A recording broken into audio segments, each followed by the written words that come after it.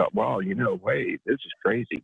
Crazy to think it could be time to file his 2020 tax returns before he's even received his 2019 refund. It's just a little frustrating when, it's now November.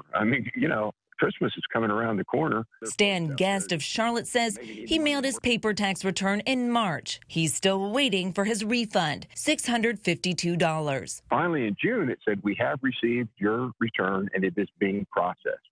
And that is the same thing. I checked it this morning. Same statements on there. He got his state refund and, ironically, his stimulus check, too. I got the stimulus check way back in April or May. So they have my information, obviously. Wondering what the holdup could be, he reached out to Fox 46 for help. I just thought, well, geez, if this happened to me, surely there must be some other people that maybe don't have it. We went digging. Messages on the IRS website say there are COVID-19 mail processing delays and to expect delays if you mailed a paper return. A call to the IRS.